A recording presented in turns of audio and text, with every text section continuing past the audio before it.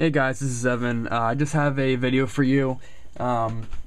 This is basically a video just to prove a point that really, in the long run, spending a little more dough on your knives and things like that is really, in the long run, will benefit you.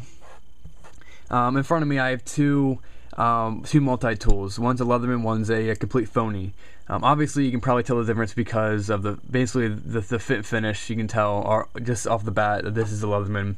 You see the inscription of the Leatherman here and inscribed in the tool. And you just the overall appearance, you can just tell right off the bat it's a good tool. With this one, even though they are the exact, and let me tell you the exact same thing, you can just tell. There's, obviously, just the how shiny this one is and how dull and just kind of cheap looking this one is. That's because of the different steels that they use. This one's most likely is going to be, it might be the same steel, but this one goes the extra mile and heat treats it. This one just, it's too expensive, the process, let's just put out the direct steel. No one will know a difference until they buy it and they use it. And then they're screwed because they already spent money on it, we had the money and we're using it. But going on, some tools, I'm not saying this for anything. For the most part, a general statement is spending more money on the same exact thing will most likely benefit you because that's going to be the better of the two. But sometimes more than the others. Sometimes you have two things. One's a little bit more than the other. Sometimes they may not. Sometimes they may be the same thing, or they might do the same. Get the job done the same, even though they're two different brands or two different whatever. But for the most part, just like this one may have been $5. This one may have been 30. Some guys are gonna be like, it's $5. Why not? Do the same thing. You can't even barely close a thing without the tools opening, and it's just junk, complete and utter junk.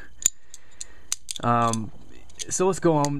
This will basically be a little review of the original Leatherman tool, which I think is just the coolest thing. I'm glad my dad got one, and because I just think it's it was revolutionized the scene of multi-tools. These things open with a nice snap. Let's see what this one does. It doesn't lock at all. It's just things like that. That's why I say, as a general statement, things that cost a little more money are going to benefit you in the long run. Let's see our next tool. We have a little micro precision screwdriver, flathead. Long and hole, we have a little precision screw head. That's pretty much rounded at the tip. It's not even straight. It's just complete junk, complete bull. Let's go on, and we have, look at that, we have a flathead. Try and get that out. There we go. Pretty easy to take out, not too hard. This one's even easier. Why? Because they all open, they all come out the same at the same time without even touching the thing. So look, we have another one. Oh wow, that's longer. Oh, that's a better tool. Oh yeah, that's definitely longer. Not when the thing breaks on you. So let's go on. So you have, with this thing, you have a nice flathead. And now let's see what we have next. Alright, we have a can opener / bottle opener. Notice this thing has a nice snap. This thing just no play at all. Has a nice sharp edge on it, so you can go over your cans and stuff. This thing has a can opener also, but I can just tell you by the way it looks, this thing is just going to be a failure. Epic failure, put on the fail blog. Anyways, let's go on to the other side. As you can see, so far this thing is just a mimic of each other. Let's go straight to the blade. See how the blade is. See if they're open from the same side as its little copy. Yep, same side.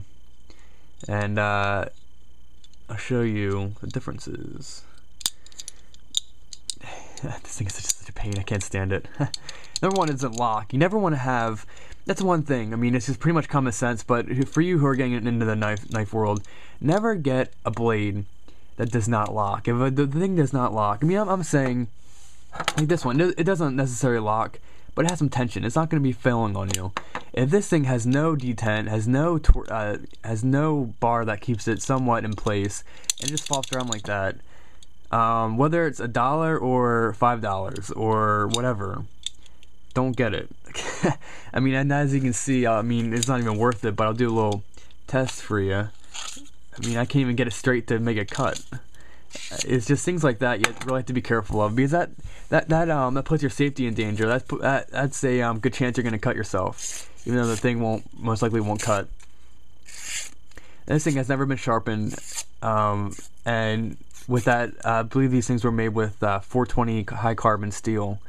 Yeah, it's not the best steel, but these things, number one, weren't that expensive, and good heat treat on a 420 high carbon is really good. This is hollow ground, so it comes out to a nice edge, and it's sharp. It does the job. It's not going to sit there and fail on you, and when you're cutting up, it hits something on the spine, comes back and cuts you. Even though this thing, I wouldn't care if it cut me or not because it's so blunt. What if you can get a good edge on these things? Maybe they do go through the time and put a good edge on them. And there it is, cuts you. Nice having that cut on you. Wonder if that was worth the $25 you saved. Anyways, this isn't even worth it. I think you guys get the point. But I just turned this into a little Leatherman original review. These came with an awl. I actually like to see if this thing came with an awl, because awls aren't really too popular multi-tools at the time. Yep, look at that. We got an awl. A really, even looks like a little pen knife, actually. So, as I said, you just gotta watch, especially going on,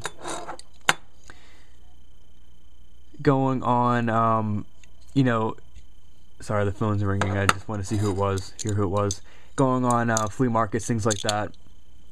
You might see, oh look, that's the original Leatherman. Maybe it's a used thing. It's original Leatherman. I can tell. Look at it. Look at the shape of it. Look at how it's made. Pick it up. You just. But as you get used, start using it, you're gonna run into problems. That's why even now, buying things new, in my opinion, I don't want to sound, which I am gonna sound biased. Get a Leatherman instead of a Gerber. Right off the bat, I mean, they're not bad tools if you can't really afford a Leatherman. That will do the job, but you cannot beat the quality of a Leatherman tool. Even back when these things were first made, you can tell the quality of them. This is one of the original ones, and the quality is just outstanding on these tools. But anyways, maybe Leatherman will pay me for their advertising of their tools now. That'd be great. But no kidding. All kidding aside, these things are. Choose the quality over the complete BS that's on the market right now.